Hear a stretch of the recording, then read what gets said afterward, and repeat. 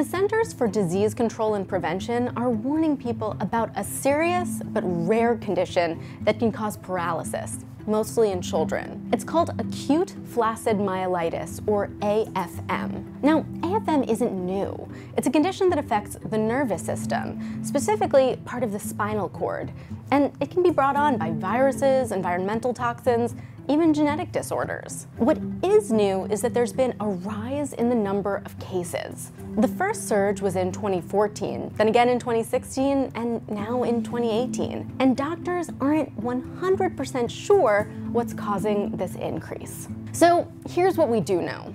The average age of patients with AFM is 4 years old, and over 90% of cases are in kids 18 and under. The most common symptom is sudden weakness or loss of muscle tone in the arms or legs. Some patients recover quickly, while others continue to experience paralysis. Now, some studies have shown a link between an increase in one common respiratory virus and the rise in cases of AFM, but more work needs to be done to confirm that that virus is the culprit. Scientists have ruled out a few factors, though. The increase in cases is not caused by the polio virus, and there's no link to vaccines. It's been found in both vaccinated and unvaccinated kids. The main thing to remember is that this condition is really rare.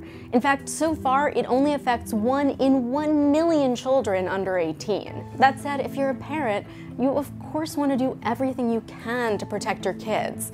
So here's what the CDC recommends. If your child seems to suddenly have trouble moving their limbs, their faces or eyelids droop, or they have difficulty swallowing or speaking, go see your doctor right away. And continue to do what you always do to keep your kids healthy. Make sure your children wash their hands, stay up to date on vaccines, and wear bug repellent to prevent insect-borne illnesses.